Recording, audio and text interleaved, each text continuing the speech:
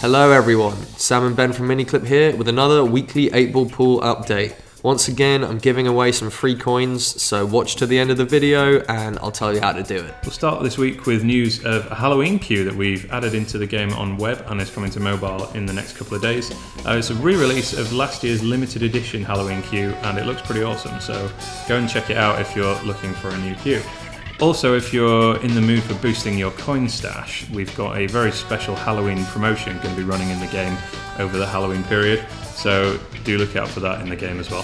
This week's baller of the week is Mango Lau. I appreciate Mango's enthusiasm, but he seems slightly confused as to how the game is actually played. He's constructed some kind of giant projector device and is trying to play it with a real pool cue from the looks of it. So good luck, Mango. Let us know how that works out for you. We've had some messages asking us when the next Trickshot Masterclass is going to be published. I'm pleased to say the answer is very soon.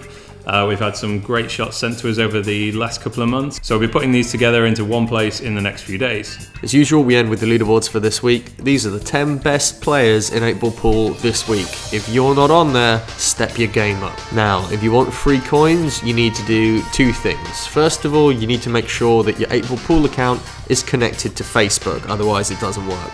After that, just click the link that you'll see below in the video description and it'll take you to the game and reward you with your free coins.